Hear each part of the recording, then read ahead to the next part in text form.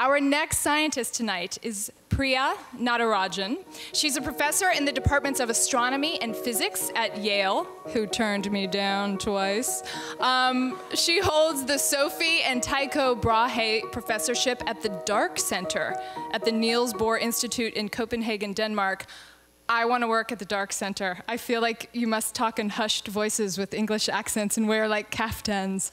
Her research is focused on exotica in the universe.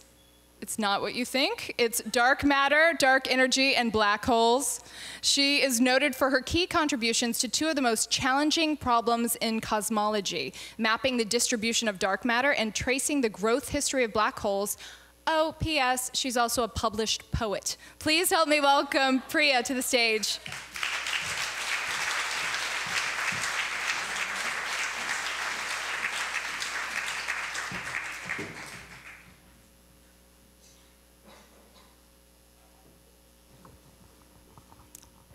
So, how we choose to do what we end up doing is, of course, deeply personal. And what I want to do today is to give you a sense of how I got to be doing what I'm doing. While growing up, I wanted to be an explorer. And the reason I wanted to be an explorer is because I was fascinated with maps. And of course, I was adventurous. However, I was an adventurer of the armchair variety, I discovered. I really did not want to go on long, grueling voyages. And since I'm vain and I love my teeth, I didn't want to get scurvy either. So I became a cosmologist. I have always been fascinated by maps. And what I want to show you today is how our view of the universe started much closer in, by understanding and mapping terra firma, just our local neighborhood. So,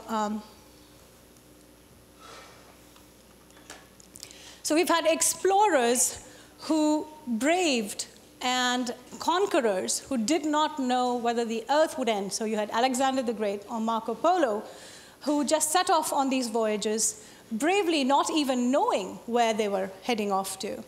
Of course, as time went on, we had some very successful journeys, and we had a wonderful view of what our world looked like. So this is a map from a German-Dutch map from the 1820s. And this shows in the projection, and I want you to pay attention to the projection, where this suggests already that we had our sense of who we are and where we are was fairly sophisticated by this time. We knew that the Earth was not flat, hence this projection. And we also knew that there was a reference frame of fixed stars that would anchor us at sea when we went out to navigate. And we also knew by this time that, of course, the Earth revolves around the sun. And all these ideas put together fundamentally transformed our sense of place on Earth. And of course, simultaneous with this, we also wanted to look at the night sky and start using the night sky to guide us and to start making more and more accurate maps of the night sky. Before we move on to the night sky, I wanted to show you how we also learned how to do other projections. So this is a flat projection of the world as we know it. And this is a map, again, a German-Dutch map from the 1890s, late 1890s. And at this time, what became very clear is in order to navigate the world, to explore further, we needed to have accurate star maps. So maps of the sky that gave you an accurate view of the fixed stars, that was basically our compass. And guess who made the first calculations, the detailed calculations of the star maps? It turns out that in the 1880s to 1930s, it was women. A very, very talented set of elite educated women at the Harvard College Observatory were the star map makers. So you can see them there, all standing there in holding hands. And as you can see, we've come a long way, right? I'm wearing a much more comfortable skirt than they are. And, you know, jokes aside, we have come a long way, but in fields like mine, theoretical cosmology, it's still not clear that there is a sense that women can be and are as adept at doing these abstract mathematical calculations and what it takes to really make original contributions. But we have come a long way, because for these women, the reason these women were doing these calculations, because at that time they were viewed as very tedious calculations, calculations that didn't require much creativity. However, they made the most amazingly accurate star maps, which are still used to calibrate the current telescopes. Oh, she should go back. I want to go back. I forgot to mention that what you see on the top panel there is our view of the night sky, of the southern sky and the northern sky, with the white swathe, which is the stars that constitute our galaxy, the Milky Way, spread out across.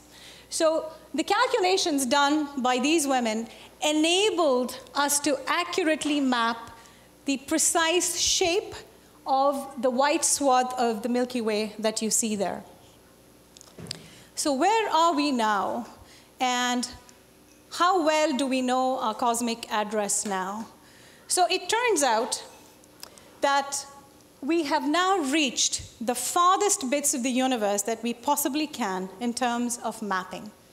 So what people like me have been doing for the past decade or so is to try and reconstruct, using the path of light beams in the universe, to look at what lies between us and the distant galaxies that are shedding light. So what you see here is a schematic of light beams from distant galaxies en route to us. And in the inset, once again, remember the flat projection that we saw of the Earth. Similarly, what we see is a flat projection of the sky. And what we see, the way the light beams are traversing through the universe on their long journey, the presence of this black fuzzy stuff that you see there deflects them, deforms them. They are no longer traveling in straight lines. You may wonder what is really going on here. So this, of course, you know, and you may also wonder, well, you know, there is no science talk where you cannot worship Einstein, right? I mean, is there anyone who thinks he had a bad hair day, so let's not talk about him today? No. It turns out one of the most profound things that Einstein came up with was the realization that the geometry, the contents, and the fate of the universe are intricately linked. And he figured that out by understanding how light travels in the universe. So light is bent, it travels on space-time, and it is bent by the presence of any stuff, any matter that you have along the line of sight to us.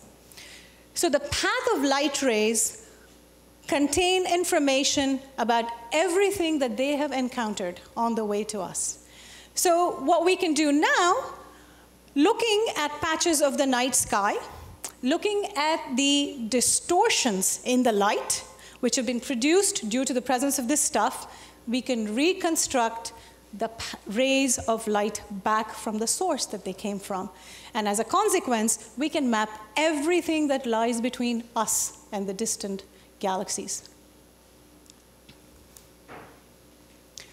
So it turns out some of these light beams are so dramatically modified, torn apart, deformed, that if you look at the right panel in the top there, so you have a rather innocuous looking, this is not a looker of a galaxy, this is not an Angelina Jolie, this is like a random average Joe galaxy. And the presence of dark matter in this intervening galaxy that lies between us and this very distant blue blob causes the shape of that original shape to be deformed into that huge, almost full ring. And this is a Hubble Space Telescope image of a galaxy whose shape has been extremely distorted. So the light rays coming from that little blob have been highly distorted. And instead of seeing its original shape, you see this very, very bent shape. And before you think that, this must be, the universe is full of oddities. There are people who have 6 fingers on their right hand, so maybe this is a one-off thing. Actually, it isn't. it turns out because there is so much dark matter in the universe, that this phenomenon is ubiquitous. What you see here are two other images of highly distorted galaxies, one of which has been strung out into almost a full ring, and that is, of course, called an Einstein ring. And another one there where you see another very, very archy shape of a very simple blob. So what is this dark matter? So it turns out that most of the matter in the universe is dark matter, and it is termed as such. Well, partly when cosmologists don't understand something, they append dark to it. Okay, so that's the first thing. The second thing, we truly do not know what its nature is. And people like me have been trying to understand the distribution of dark matter in the universe to see if there's any clue that we can get to what it is actually made of. So it turns out that 90% of all the matter in the universe is dark matter. And the stuff that we are made of, the ordinary atoms, just 4%. We're a piddly 4%. Okay, everything else is this dark matter. And the only thing we do know about dark matter is that it has gravity. So it can bend light. That's what we know. You know, and there are all these very expensive and fantastic experiments that are underway both in the laboratory and at the particle accelerator at CERN to try and figure out when in the early universe, whatever this dark matter might be, formed, right? And no news yet, but we're all very hopeful. You know, my personal theory is that every time I do my laundry, I'm missing socks. So I think that, you know, it must be unmatched socks. You know, everybody has their unmatched socks, and I think, you know, dark matter could well be that. Except somehow it's been hard to get a journal paper accepted with, you know, with that thesis. So let's look at a few examples of extreme light bending. So this phenomenon, by the way, the technical term, if you want to impress someone, is called gravitational lensing. So what you see here is a very, very extremely bent galaxy. You can see it as an arc, like a little smiley face, slightly scowly / smiley face because it's sort of, you know, off to the side. And this is a region, there's another region of the universe where you see, close up, you can see a whole bunch of other distorted arcs. There you can see a close-up of an arc which is very, very highly bent. And you may say, well, this is all very nice, but I'm just seeing light here, so what's dark about it? So what do you actually do? So it turns out, so this is another region of the sky, and I want you to focus on the region that is inside this yellow circle. And this is a circle that I put in PowerPoint myself, so this is not what the Hubble Space Telescope saw. So what you see, and we'll just zoom in now into that region, and what you see here, if you look very carefully at the rim of the yellow circle, you will see 5 images of the same background galaxy. So the one trick thing that I didn't tell you, which probably all of you know from your physics classes, that the little nuance is always left out to the end, right? So the light bending can sometimes be so extreme that you end up seeing many, many images of the same object. Okay, so here you are seeing 5 images of the same background galaxy. So if you follow your eye right around the yellow rim of the circle, you will see 5 images. So what we then do is we calculate, starting from a prior distribution of blob shapes and looking at the final distorted arcs, what the dark matter distribution ought to look like. So on the right panel there, I've shown you a reconstruction of the dark matter distribution in this patch of the sky. What you see as the blue background is a uniform distribution of dark matter, on top of which you see a lot of little clumps. And the clumps are shown as peaks. And notice, you see a lot of peaks in the region that is circled in yellow. So notice that where you see those peaks, you do see some light, right? So there are these galaxies on the left-hand side that kind of correlate, which is very interesting. So it turns out that by and large in the universe, light and mass trace each other. So wherever you see galaxies, you do have dark matter. And it turns out that the relationship is more intricate than that. The dark matter actually forms the scaffolding on which galaxies actually form. So let me show you in the final slide a visualization. So this is a patch of sky that has a lot of extreme gravitational lensing. So all these many images of the same object, many distorted arcs. There's a whole plethora of stuff on, so this is what we end up seeing. This is again a Hubble Space Telescope image. And what you see in the right panel in the blue fuzz is the reconstruction of the dark matter distribution in the same patch of sky. There are shades of blue there that correlate to how clumpy it is. It's not as obvious in the slide. But as you can see, there's a lot of dark matter in the cluster. So this is called the cluster of galaxies. And you have dark matter concentrated, very, very concentrated. So this is just another flat projection of the peaks that I just showed you. So we find that dark matter clearly is everywhere. And the Little Prince was actually right, after all. The essential is always invisible to the eye. So I want to conclude by just saying that, so this is the new era of exploration. And if someone asks me, so after the current voyages of cosmologists, what maps do you have to show? These are the maps we have to show. Thank you very much, and I look forward to speaking to you.